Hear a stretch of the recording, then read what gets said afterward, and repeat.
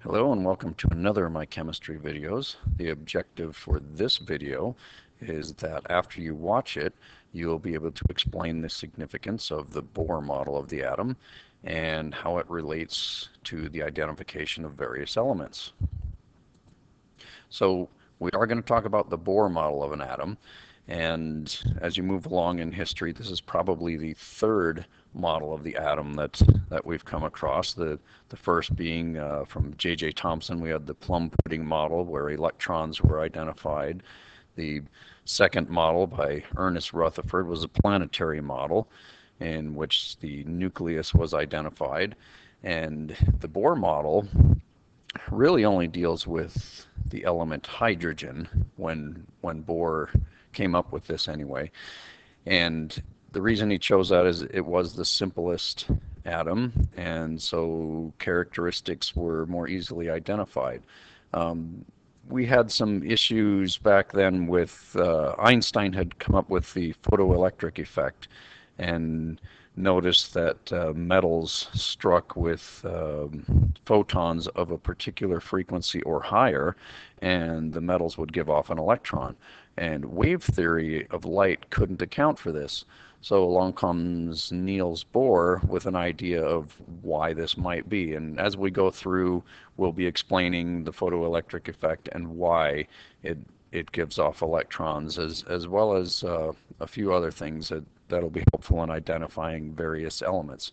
Okay, so we're going to tie together these two formulas, which we've learned about recently. Speed of light is equal to wavelength times frequency, and the energy of a photon is equal to Planck's constant times frequency.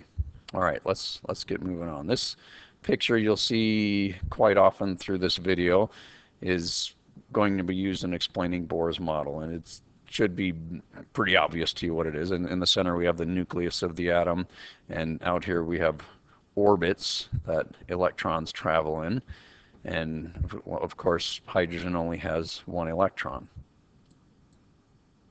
Okay, first let's talk about a couple of definitions.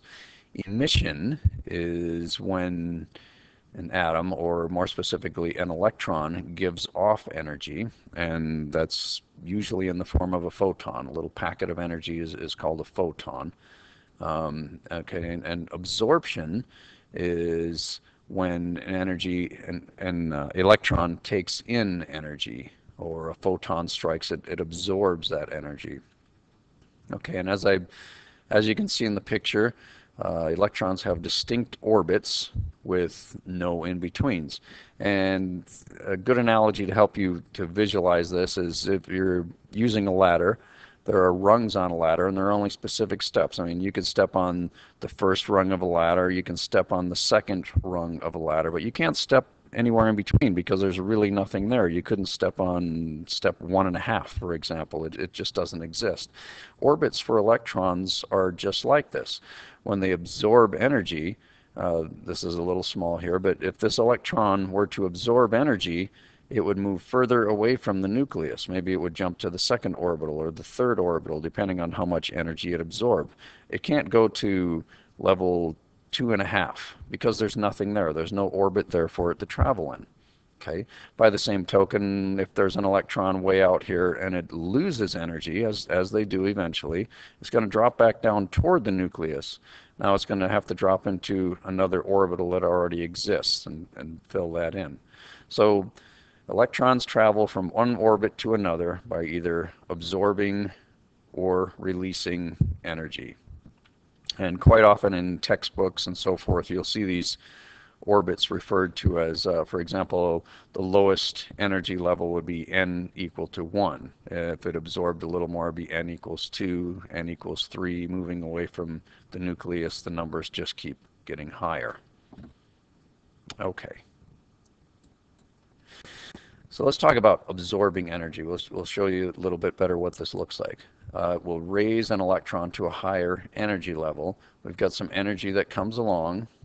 It strikes the electron, and then the electron's suddenly not there anymore because it moved to a higher energy level. It moves away from the nucleus. And that's kind of what it looks like when it's absorbing energy. moves away a little farther, and it's now moving a little faster. Okay, emitting energy. Now, this will cause an electron to fall to a lower energy level, as I just said, toward the nucleus. When it gives off energy, it will emit a photon, and it emits a little packet of energy. The energy emitted by an electron moving to a lower orbit determines the frequency of the wavelength given off. And if you happen to be watching this, it might determine the color of light seen if the wavelength's in the visible spectrum. Of course, we know that the electromagnetic spectrum, the visible portion of it, is very small. So there are a lot of photons given off that we can't see with our eyes, but they're still giving off energy. Okay, emitting energy is going to look something like this. We have a photon in an orbit that's a little further away from the nucleus. It gives off some energy in the form of a photon, and then it's not there anymore because it has moved to a lower energy level. And it could go just one energy level, it could go two, it could drop down 5 energy levels. It all depends on how much energy it gives off. As you might guess, there's specific amounts of energy that it's going to give off. It can't give off a continuous range of energies. There's specific set amounts that it can absorb or emit. Okay. When an electron is in its lowest energy state, or closest to the nucleus, that's called ground state. If you think about the ground being very low, that might help you to remember that. Anything higher than that, if it's absorbed any other amount of energy, it could be in the second orbital, the third, the fifth, the seventh orbital. When it has more energy, more potential energy than its ground state, it's said to be in an excited state.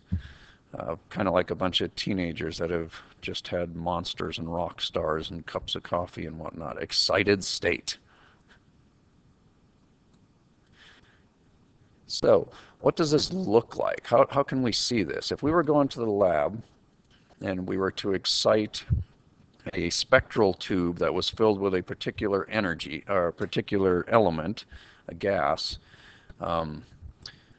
you might see distinct bands or distinct colors given off, distinct frequencies.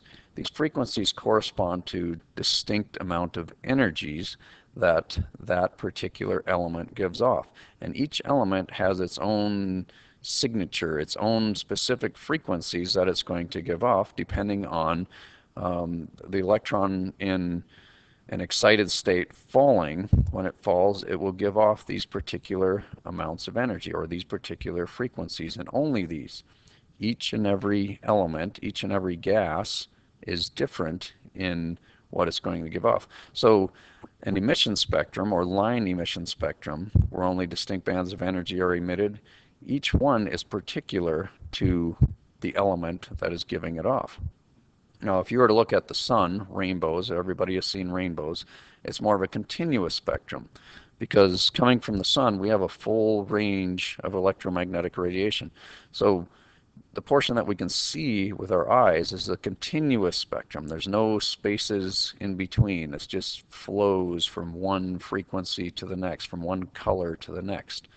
So Bohr's model has helped us understand how we can see different characteristics or use those characteristics, this characteristic of energies absorbing and emitting energy, to help us in identifying different elements.